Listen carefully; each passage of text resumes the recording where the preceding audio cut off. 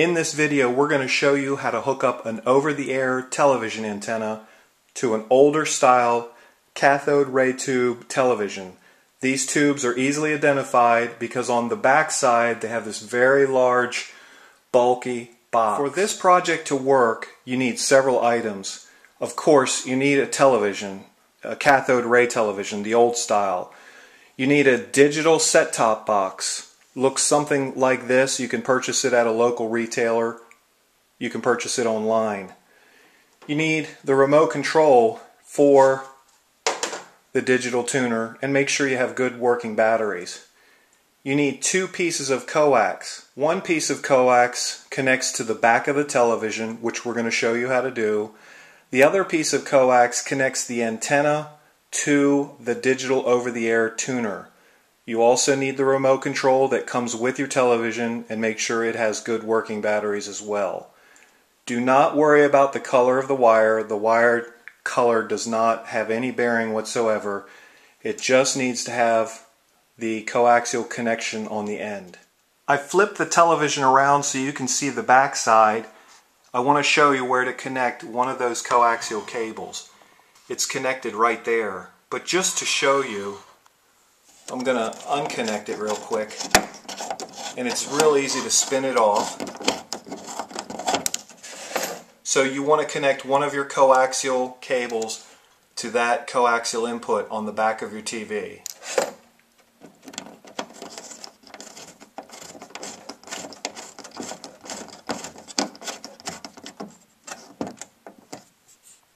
You want to tighten it until it's snug. The next thing you want to do is take your digital over-the-air tuner that you bought at a local retailer or online, turn around to the back side. Now you'll notice in this particular situation, although you probably can't read it on your screen, there are two connectors. Each one is labeled. One is labeled antenna in and one is labeled antenna out. So we're going to take that coax that we hooked up to the antenna and connect it to the antenna out, because the signal is going from the digital tuner into the TV, so we're using the output.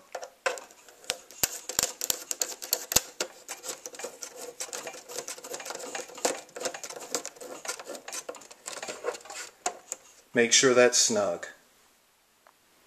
Next, take that second piece of coax that you have and your antenna, which I'm showing you the back side of an antenna, and you'll see the connector on the antenna, the coaxial connector, and simply take that coax, and in this case it's a slip-on. Normally it's a spin-on, but it's a slip-on. They both work the same, and snugly fit that coax to that terminal. Okay, the last wiring connection we want to make is the coaxial cable that comes from the antenna to the antenna input on the back of the digital tuner. Slip it on so it's snug.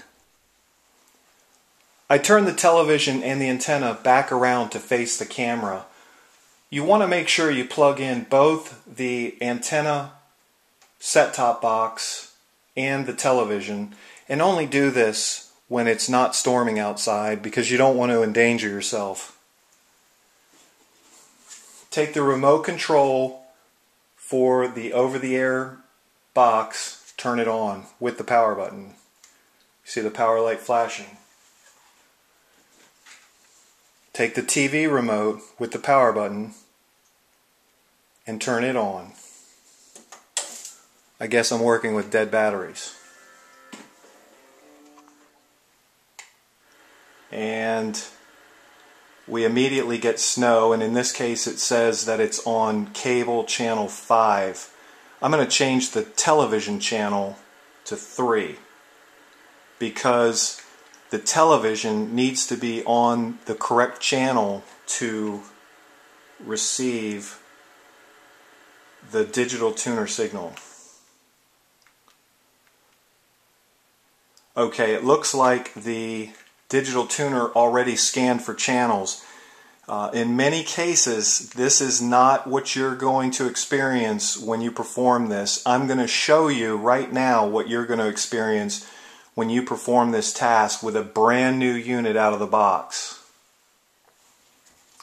Okay, using the remote control for the tuner, the set-top box, I'm going to go into the menu. In this case, I'm going to press the setup button. Now, your particular device that you buy might have a button labeled menu. It might not be labeled setup. My remote, it's labeled setup, so I'm going to press that. It gives me a menu. Now, I see the word auto scan, and I want to get to that because I want to do what's called a scan for channels. So I'm going to press the right arrow key on my particular remote, which again is the remote for the set-top box. And now I'm going to press the down arrow to auto scan. And then on my remote I have a button called OK. You might not have the OK button on your remote depending on the brand and make that you buy, but it would be a button that allows you to select auto scan. So I'm going to press OK. Now it says it's going to rescan all the channels and it may take some time, which it does take some time. And by the way, if you haven't realized, I pulled the antenna up. In other words, the antenna's out. And this is kind of an omnidirectional antenna, which means you can kind of sort of face it any direction you want. If you are able to face it in the direction of your broadcaster, then you might pick up more channels. You can visit the website. There's an article that's called Over-the-Air Antenna. That'll tell you a little bit more about where the broadcasters are located and how you can find them and things of that effect. So let's start the auto scan. I'm going to press the down arrow button, press OK. And we're immediately at, well, 10-11%. So I'm going to stop the video to save some time and come right back. Okay, the channel scan is complete. You see a little bit of pixelation there. And the reason that you saw that pixelation could be for a variety of reasons. One reason would be if the broadcaster is too far away from your tuner and your antenna, then you'll experience pixelation. And that pixelation is a result of the fact that the broadcast is digital. And that's why you need this special digital tuner. This old TV has an analog tuner in it, so it can't process a digital signal. You have to put this tuner in.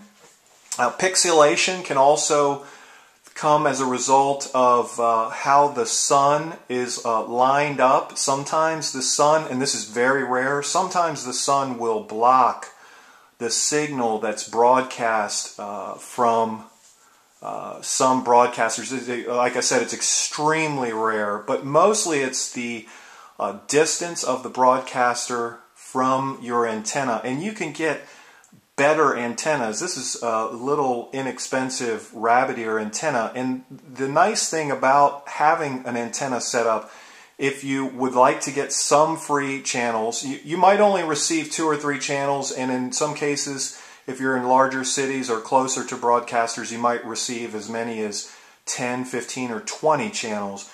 So if your normal television service, whether it's cable or through the telephone lines today or through the satellite, if those broadcasters go down and it's an emergency type situation, you can typically pull this antenna out and set it up on a flat screen, which we put another article up and a video on how to set this up on a flat screen because the process is a little bit different. So in emergencies, the antenna is beneficial. If you'd like to get free television, the antenna and the digital tuner are beneficial. And by the way, that tuner box, it runs roughly $15 to $30 depending on where you buy it.